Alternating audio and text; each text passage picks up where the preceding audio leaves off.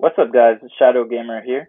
This is going to be a short video on where to find the Moonveil Katana in Elden Ring. All I could say is this weapon is one of the best weapons to have in the game, especially in early game, so every player needs to know how to find it. If you liked this video and found it helpful, please remember to leave a like and subscribe.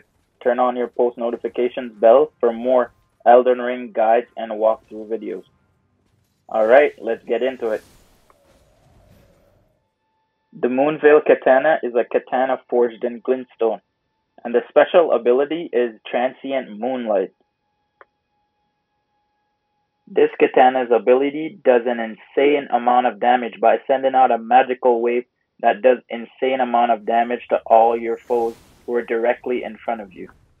This sword has two main attacks, a light one that sends out a magical wave horizontally, and a heavy one that sends out a magical wave vertically. The sword can be found at the border of Limgrave and Caelid, at the Gale Tunnel, in this general area right here.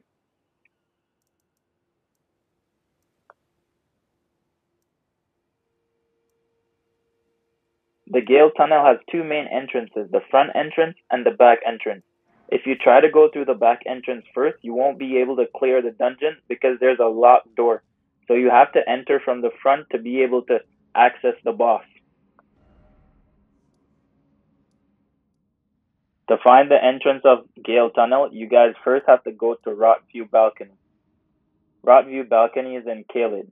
Once you're there, stick to the mountains on the left side, then hop down a couple steps, and then you'll find the main entrance of the Gale Tunnel. It's up to you guys if you want to defeat the enemies, but you don't have to.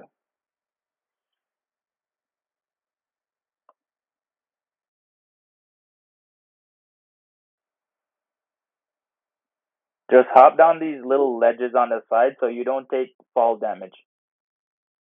Once you're there, you could just run past the enemies down here because they're not really a big deal if you really want to get through it faster. Once you open the locked doors to the back, you will have access to both the back and the main entrance of the tunnel. Then you go and open these doors and you'll be fighting the Magma Worm boss. Once you defeat him, you'll be able to get the katana.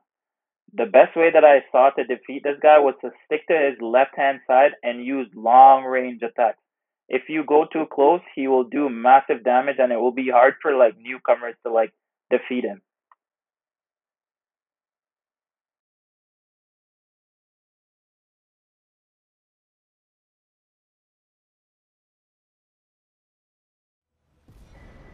Once he's defeated, he'll drop the Dragon Heart and the Moonveil Katana. And that is how you find the katana, guys. So if you found this video helpful, please leave a like or subscribe to my channel for more epic Elden Ring guides and walkthrough videos. Peace.